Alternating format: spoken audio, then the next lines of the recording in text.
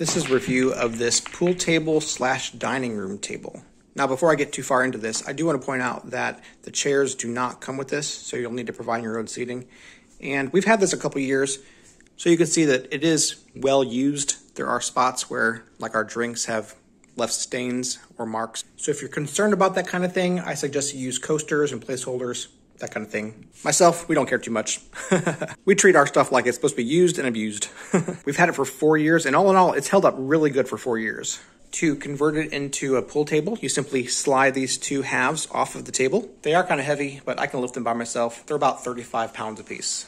And here are all the accessories that come with the pool table. I might be missing something. Like I said, we've had it for about 4 years.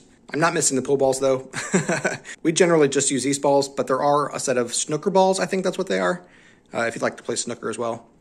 Comes with 4 pool sticks, as well as these 2 specialized sticks. I think I'm missing one of the ends for them. They also have these things that you can attach to your wall so that you can hang up your pool sticks if you want to.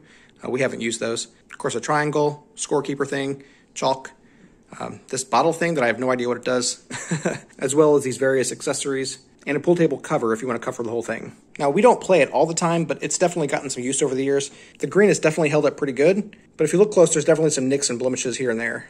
I will say the pool sticks aren't completely 100% straight, at least not all of them.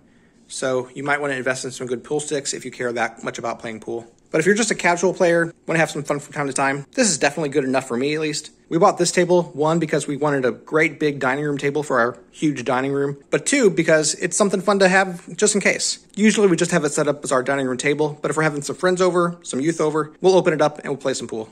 It measures just under 84 inches long. Now that's the table itself. That's the dining room table. 84 inches long by just under 48 inches wide. Once again, that's the dining room table. As far as the pool table goes, bumper to bumper is just over 36 inches wide by just under 73 inches long. So I know some people had questions about how big the pool table actually was. Even though it's listed as a 7-foot table, that's talking about the dining room table. The pool table itself would be considered a 6-foot table. And even that might not be exact specifications. But once again, if you're just using this for casual fun play, it's definitely sufficient. Once again, the dining room table goes back together just the same way it came off. The 2 top pieces are connected by dowel rods so that you have a secure fit. Personally, I'm really happy with this purchase. I think it looks great, it's fun to play with, and it was worth the money. So if you're looking for this kind of thing, I would recommend it. If you want to buy it, there's a link in the description. We get a small commission, it really helps us out.